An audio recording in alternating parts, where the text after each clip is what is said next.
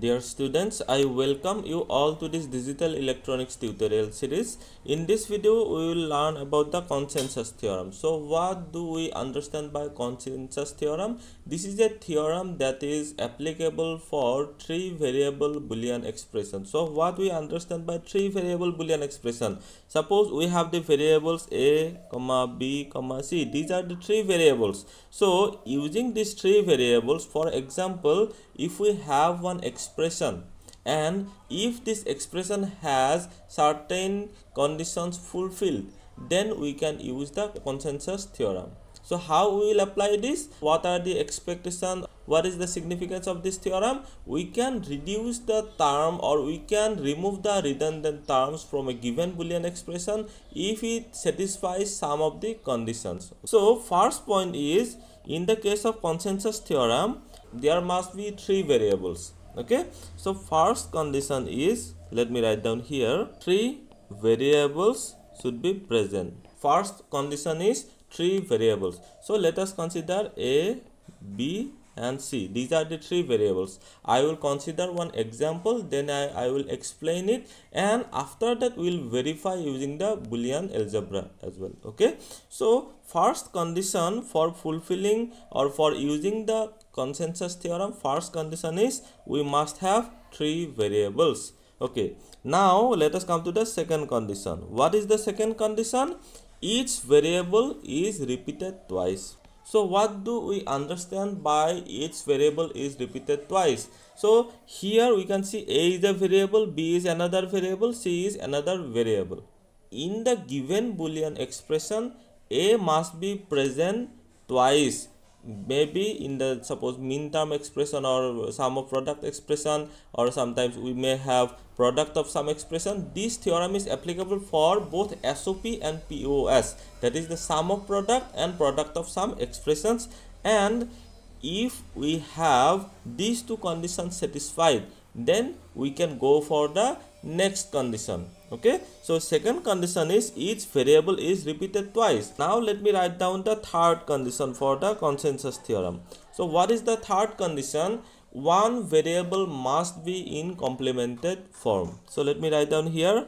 So what do we understand by complemented form? Suppose we have a variable a. So what will be the complement? It will be a bar, or we can write also like this. Okay, this is the complemented form. If a value is 1, a complement will be 0, or this is also same. This is the denotation. So these are the two denotation for a complement. So it is also 0.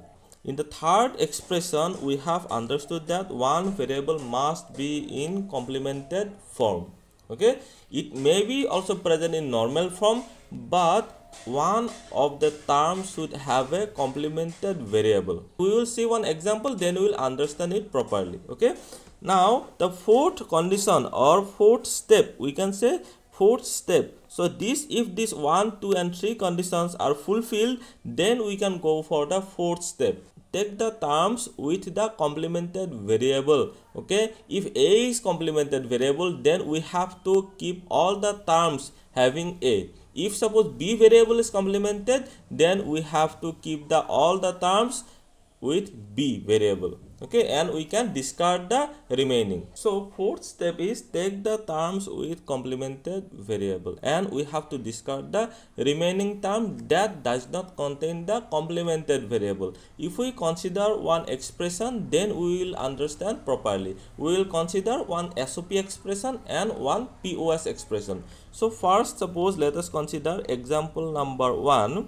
In example number 1, we have suppose AB plus BC plus A bar C. Now we have to check for the first three conditions. So how many variables are there? A, B and C. These are the three variables present. So the first condition is fulfilled. Second condition is each variable is repeated twice. So A is here one time and A is present in complemented form. This is the second term. Okay, we are having A. If we see B also, this is the first term, and in the second term we have the B. Okay, B is also present twice. Now let us go for C. C is present here and C is present here. Okay, so each of these variables are present more than once, that is twice it is present. Okay, now the second condition is also fulfilled. Now let us go to our third condition. Third condition means one variable must be in complemented form. In the third condition, one variable must be present in complemented form. So if we see this expression carefully, a is present in normal form and it is present also in complemented form. So all these given three conditions are satisfied. This third point is also satisfied here. Now we have to apply this consensus theorem. How we will apply this? Take the terms with complemented variable, the fourth point. Take the terms with complemented variable, and we have to discard all the remaining terms that does not contain the complemented variable. Here a is in normal form and a is in complemented form. So what we have to do? We have to keep the terms that have the variable a. So we can write it as, if we consider the consensus theorem, if we apply this consensus theorem, so we have to keep a containing terms a b and a bar c. We can discard this b c. Okay, so we can write directly as a b plus a bar c. So here we will be having a bar c. This will be the second term. We can discard or we can remove the redundant term bc. So this is the consensus theorem.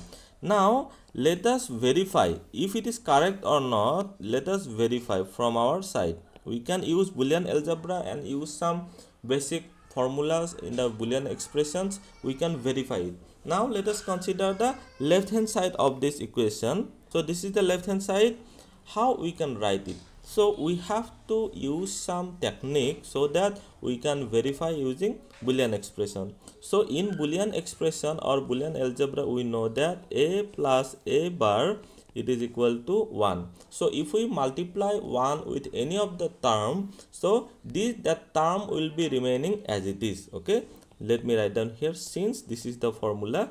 Okay, now let me write down here ab plus bc. Here we are missing with the term a, or here we are missing with the variable a. So bc we can write in bracket a plus a bar, and we have the third term is a bar c. This term keep it is as it is. Okay, now let us simplify ab plus abc plus a bar bc plus a bar c. Okay, up to here I hope you are getting my point. If we take common from this first term and the second term, what will happen? If we take common ab, we will be having 1 plus c. And from the second and the third term, if we consider a bar c common, what will happen? B plus 1 will be in the bracket. Okay, so what will happen? 1 plus c, 1 plus a or a bar, it will be 1. If we in Boolean algebra, if we add 1 to any variable, then the result will be 1 only. 1 plus a equal to 1.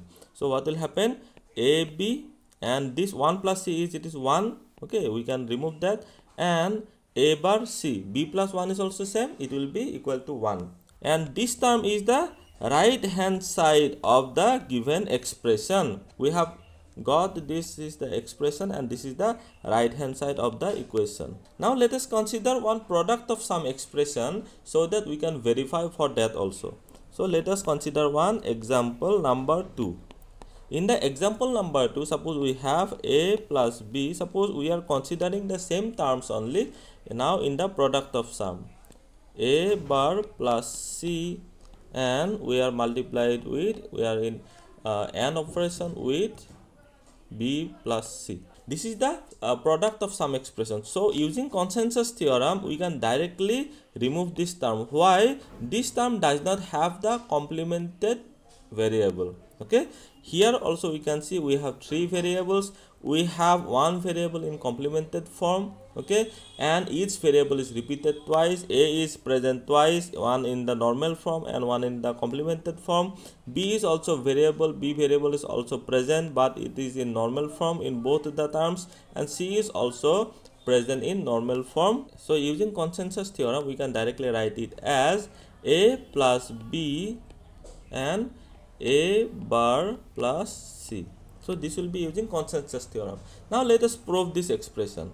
So you can prove this expression, or you can solve this expression. You remove the brackets and you find out the simplified form from the left hand side and the right hand side. If we break this expression and if we break this expression into the sum of product expression, then the left hand side and the right hand side will be equal. We can show that the left hand side equal to the right hand side of the equation. This is all about the consensus theorem. I hope you are benefited from this video. Please like, share and subscribe to my channel. Thank you.